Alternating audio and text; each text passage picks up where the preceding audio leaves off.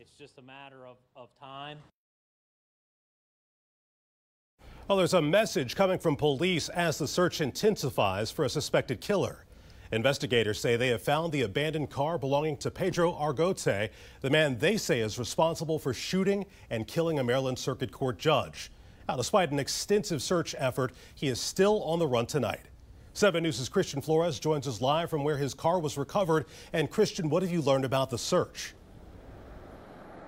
Well, the road that we're standing right next to had been closed all day long so cars wouldn't get in the way of those search efforts. In the last 30 minutes, this road has since reopened, but a sheriff's deputy tells us that they'll continue patrolling this area until at least midnight, even though they won't have patrol units posted up out here. Now, this is a massive search area focused primarily on an expansive wooded area right behind me. It's a little too dark to tell, so we're not going to show you what we're looking at, but that could prove to be a challenge for the search teams out there. Earlier today, the sheriff did say he was confident they will find Argote.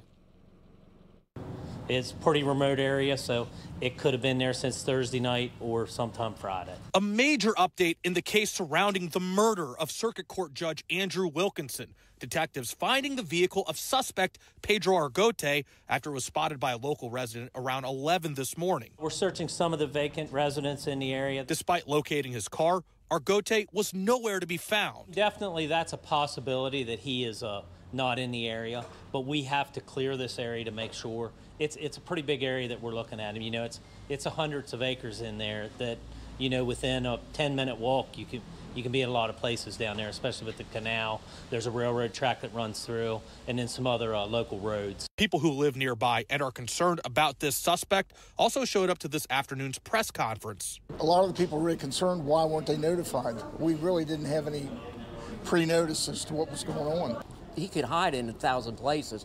There's tall cornfields. There's a junkyard. Yeah.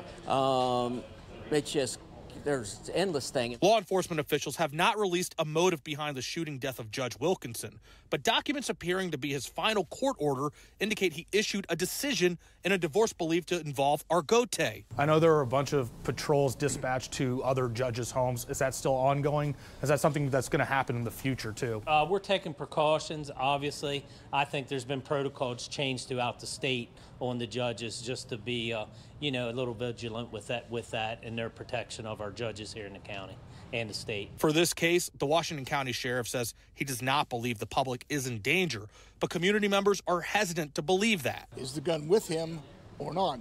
And if he's got the gun with him, it makes a whole different story. You know, everything's speculation. He might be long gone, but to say the public's safe, I don't know if I quite agree with that. They're nationwide search, so we're going to catch this guy.